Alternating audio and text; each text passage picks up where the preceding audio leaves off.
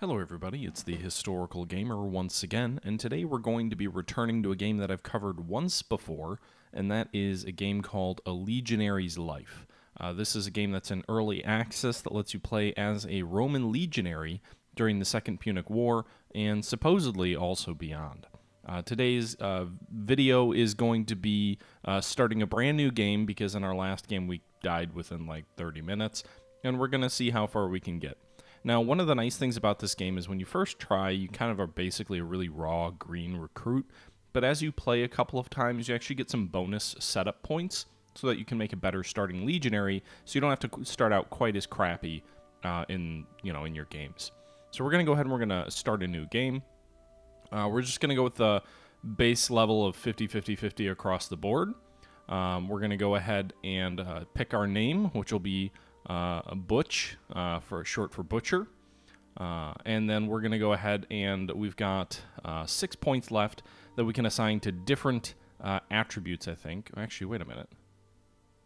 So my understanding is that each time you die, you get one more of these points. So you can see up top here, it says we have 6 points that we can use to improve our starting character. And it's really important that you do improve your starting character because your character kind of starts off pretty crappy, and by your first fight, you're never even going to be a trained legionary.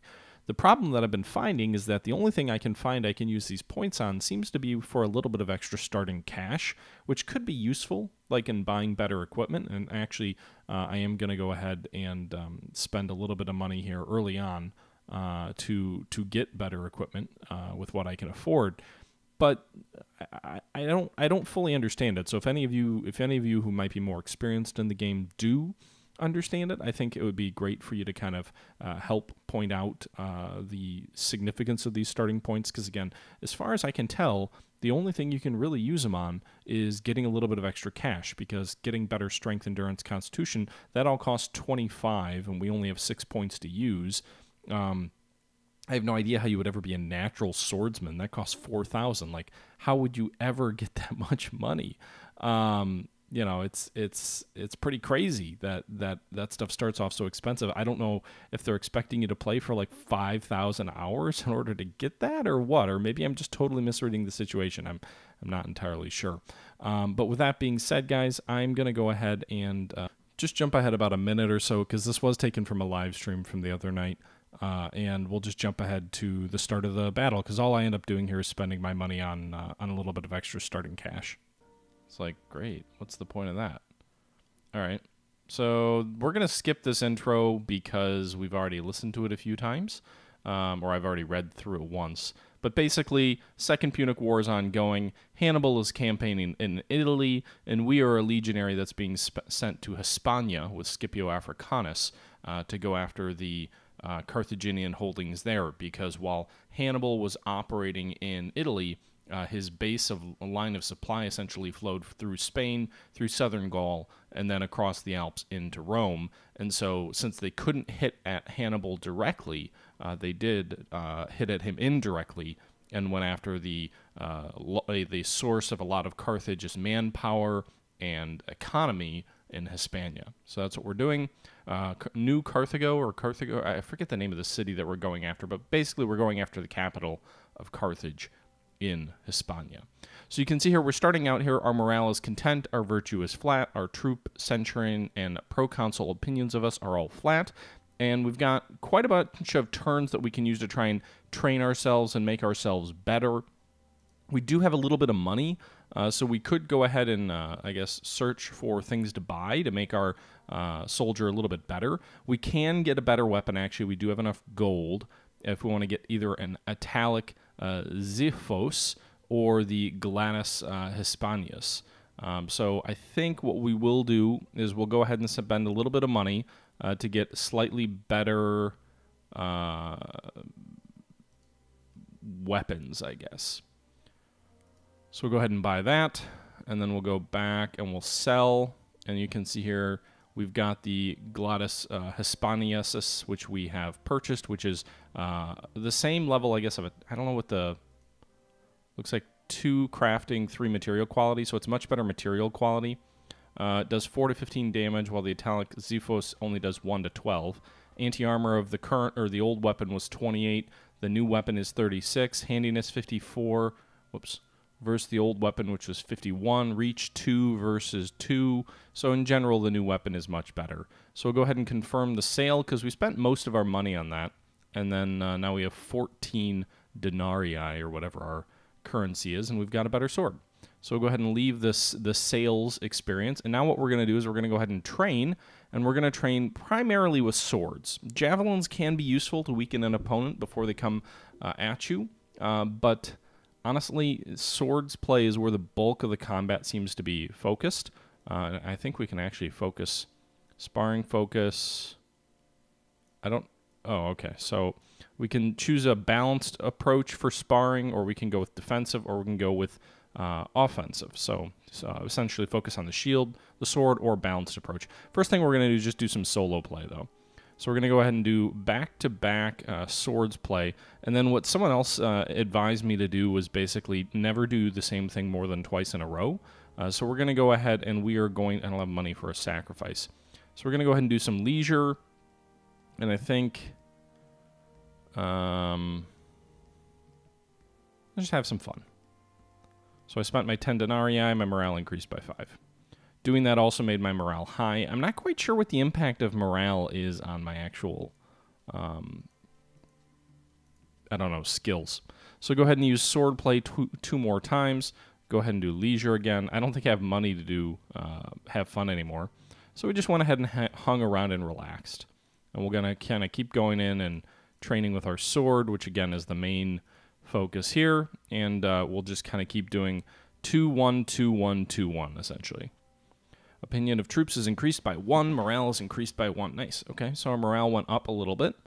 You can see our morale is currently high, so we could actually overtrain if we wanted to. The thread of my life is spun. You have known Quintus Libanius since you were kids. Now he's in the same maniple as you. You have noticed he has been acting very nervously of late. Ask him what's wrong. Quintus snaps at you. Whatever the reason behind his behavior, he doesn't want to talk about it. At least you tried. Virtue increased by 2. Opinion increased by, or decreased by 3. Damn. Apparently we're a little nosy. I don't remember if we just did solo practice. But went ahead and trained 2 more times there. Do some more leisure. Hang around. Opinion and morale kind of keeps inching up. One of the other things that I think is kind of interesting is if your virtue... I did play off screen a little bit, and if your virtue actually drops below a certain level, you can commit war crimes, basically. So there's the scene in the first combat sequence where you can essentially choose to go in and rob a family and murder them, but then some Carthaginian guards fall on you, and if you're not a good soldier, as I was not, you end up getting killed. You're on guard duty when you hear a strange noise. It came from somewhere to your left. Investigate. It's just an owl. With relief, you go back to your post. Okay? So we'll go ahead and leisure one more time. We'll go ahead and train. My progress is slowing down, though there's still significant room for improvement. Okay. So we're going to go ahead and hang around one more time. Opinion increases. I do have enough money for leisure activities, but I don't think I have... I only have 40 some odd denarii, so it's probably not worth it. Working out probably would have been a smart thing to do. Quickness and endurance, coordination and endurance, strength and constitution. Strength, I don't know what strength is, but constitution is basically health. Quickness and coordination and endurance, I think. Really? Okay.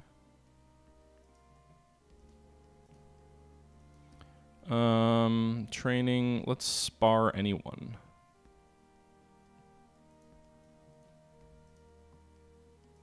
Great. So what is our character currently? I think what I read was like a 70, or maybe it's like a 60 is what you really want to be, or sorry, sword skill, I think you have to be at least like 50 to be considered a trained legionary. So obviously we didn't really make any progress there. 41 sword, 29 shield, 29 javelin. Awareness is 48, everything else is at least 50. Coordination did go up 1. So we're not in great shape as we're about to move on to our first battle. We'll see if we survive this or not. The camp bursts into activity as the whole army prepares to leave. You march to the south. It doesn't take long for your destination to become apparent. You're bound for New Carthage, the capital of the colonies in Spain. It's a daring and very risky move. Several days later, you reach your destination and set camp not far from the city. According to Camp Talk, the closest enemy army is about 10 days' march from here. A long siege is out of the question. You'll have to take New Carthage by storm. You cast a glance at the city walls, strong stone walls. The thought of fighting your way up there makes your stomach churn. It's hard not to think that you might be looking at the place where your days will end. Okay, so we are into phase 2, or at least part 2 of the game. You can see here, this is basically the battle phase. We can kind of keep an eye on what deeds we've done, enemies vanquished, awards won. We can keep an eye on our inventory, which is basically nothing. We've got 2 javelins, we've got our new sword, not really much in the way of armor, other things like that. We also have our character information, which we already looked at in terms of our overall stats. And then we've got our high morale, our medium virtue, medium troop opinion, centurion, and proconsul. So we'll go ahead and continue. And then the next morning, you reach your maniple, or your maniple is among the first to move out and reach, blah, blah. The next morning, your maniple is among the first to move out of the camp and reach the plain right in front of the city. If what your centurion said is true, the garrison of New Carthage consists of a small mercenary army, possibly 1,000 strong, and of course the city militia. You're taking your place on the battlefield when all of a sudden, cries of alarm rise from the ranks. You look ahead with a start. The city gate is wide open. A screaming mass numbering thousands leaves the safety of the walls, quickly closing the gap with your partially deployed first line. Judging by their scant equipment, they must be the militia. The enemy commander wouldn't risk his precious mercenaries like this. Blood pounding in your ears, you're ready to receive them as the first battle of your life engulfs you. Okay, so with the other side, is at you right distance, you prepare to hold your javelin. Pick a specific target. What an embarrassing throw. Well, I haven't trained my javelin at all. Opinions decreased by 2, morale decreases by 2. Well, so people think I'm pathetic, so it probably would have been better off just throwing it at the mass. Other side gets closer, steal yourself for the incoming fight. Alright, so enemy militiaman is attacking us. On the top left here in this red circle represents our health. I believe this one here to the right represents our sort of coordination, and the one down here I think represents like fatigue or something to that effect. So we'll go ahead and throw our javelin, and we lose a little bit of our coordination, slow reaction time, and I think gain a little bit of fatigue. So now we're still pretty coordinated. We still have, I think, good levels of ability to attack. You can see here we can go ahead and attack, and then we can choose what we want to attack. And these sort of thumb indicators represent the likelihood of us having a successful attack. So basically a 50-50 shot, or maybe slightly less than 50-50 shot if we attack the torso, of doing health damage. Good chance of penetrating the enemy armor. You can kind of look across here. All of these thumbs are kind of about the same, except for going for the neck. It's unlikely that we would do any damage there. We probably wouldn't hit him. So we're going to go ahead and attack the torso. You can see we missed, and we lose quite a bit of our coordination there. So what we're actually going to do here is we're going to go ahead and we're going to recover, and succeeded. So we got a bunch of our coordination back. Meanwhile, the enemy attacked us, and he missed us, so he loses a bunch of his coordination.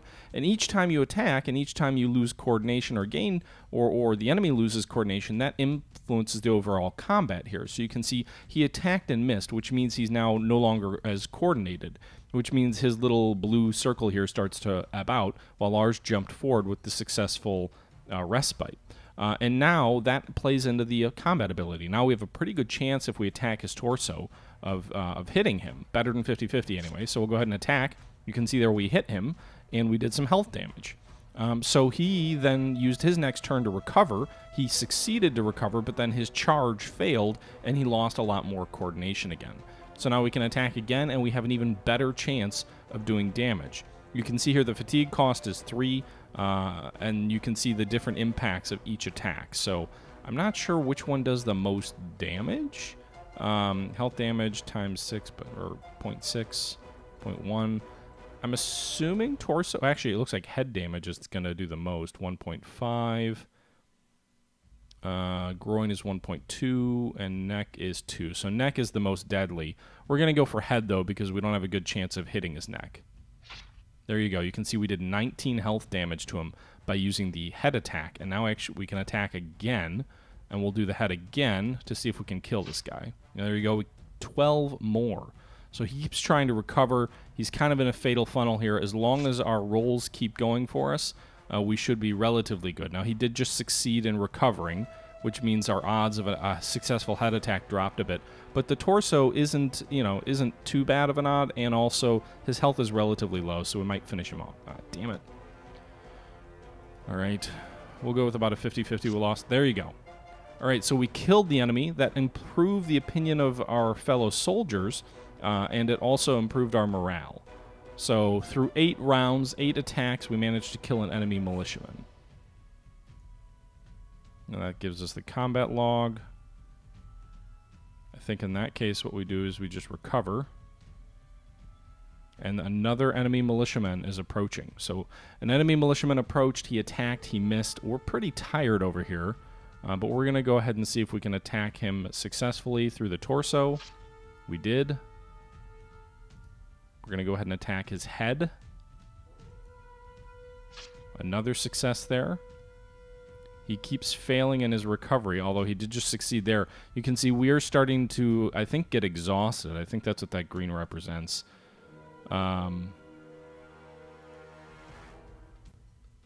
Let's try one more attack. You can see as we continue to fail our attacks, our likelihood of success go down. Can we rest? That failed. Rest again? That failed again. Rest again? That failed again. Alright, so we'll just go ahead and try and attack his head, I guess, again. Miss. So the situation is changing up here, it's telling us. So basically it means this battle is about to end. It's unlikely I will kill another one of these guys. Just trying to do a little bit more damage. We did a reasonable amount of damage. We influenced about half his... hit about half his health. And you can see eventually the formation starts breaking apart. Very soon panic spreads as their wavering turns into a rout.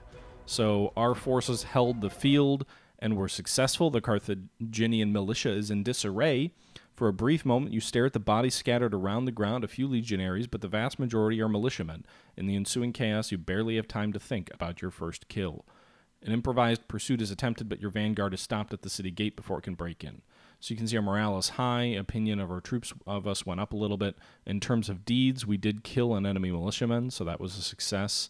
But we kind of got tired out by the end of that battle. I was thinking about saving, but actually I think this game has permadeath, so that's probably not super useful. All right, so I guess in that case we're just going to continue the story here. The Centurion beckons to some of your comrades. After a brief talk, they move away from the maniple. You wonder what's going on. The rest of you will storm the city walls. Many ladders are being propped up against the walls, while a constant shower of missiles is raining down from the battlements. The Centurion promises to share a generous portion of his reward should he manage to be the first man over the walls. I guess we'll do our best to help the Centurion. We spring forward and are determined to open the way. We stumble, losing speed and balance. Now we make for an easy target. One of the missiles hits you. Your health is decreased by 7. Armor protection 7. You're way too vulnerable here. You're hit again. Your health decreased by 16. The defender's resistance gets more and more reckless with despair. There's no way to reach the top. At least the Centurion has noticed your intrepid efforts. The cacophony is unbearable. Cries from both enemies and allies blend with the thud of stones and smaller projectiles bouncing all around you. Suddenly, the noise begins to dwindle and fade. You can't believe what you're seeing. Hundreds of Roman legionaries are running along the top of the walls, coming from the north. How did they get there? Anyhow, the Punics are melting before them, leaving the battlements unguarded. In the end, your allies reach the gate and open it, letting in the bulk of your legions. Okay, so what does that get us right now? Our health is where?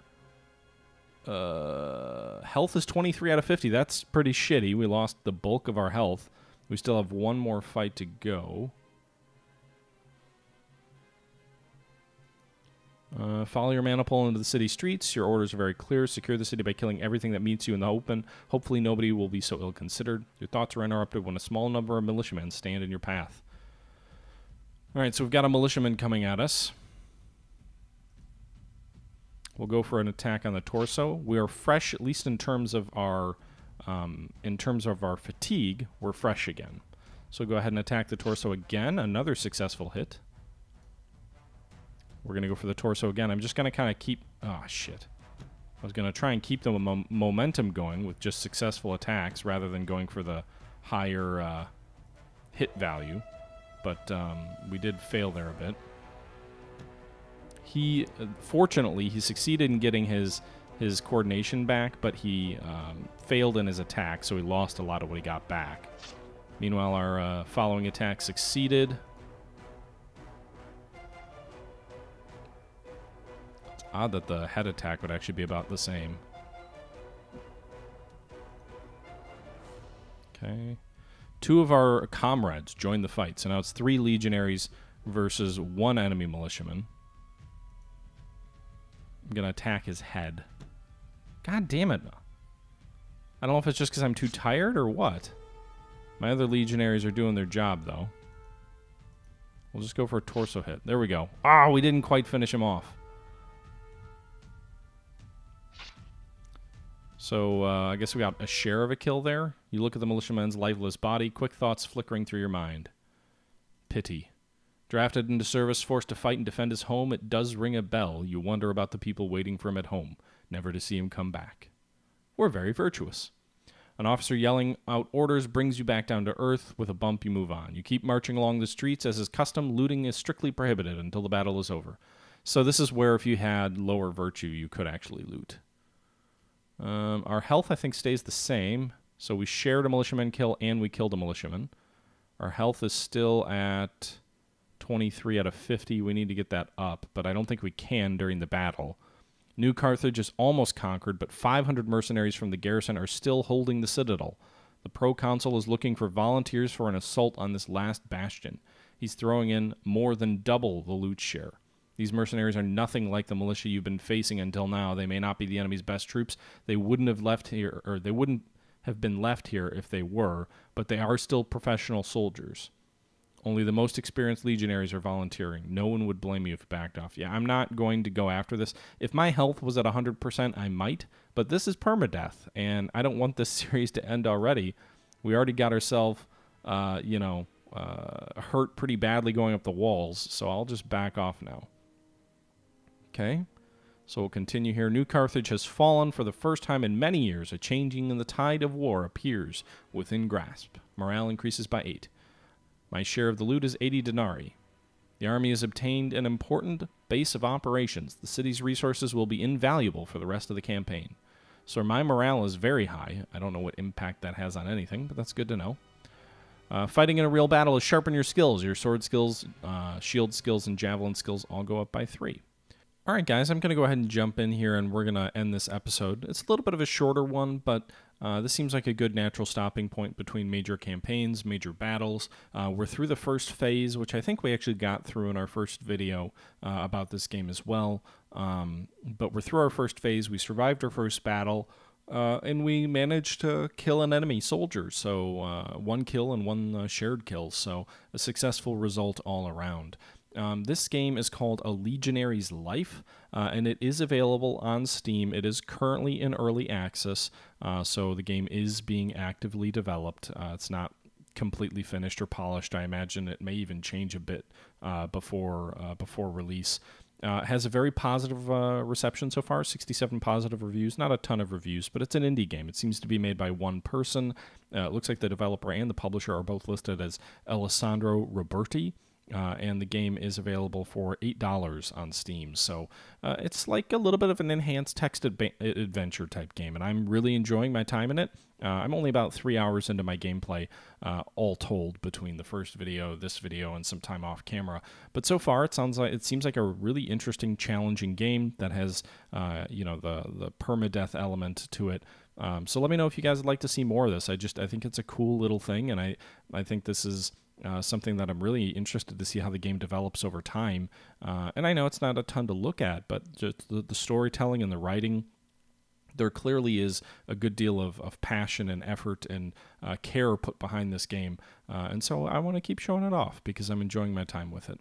But that's enough of me rambling. Let's go ahead and sign off here, and I'll catch you guys tomorrow with another video. The next Legionaries Life video will probably be Tuesday, I would guess, but we'll see how that shapes out. But anyway, as I always like to say in sort of my my catchphrase. This is the Historical Gamer saying once again, thank you for watching, and until next time, I'm out. Bye-bye!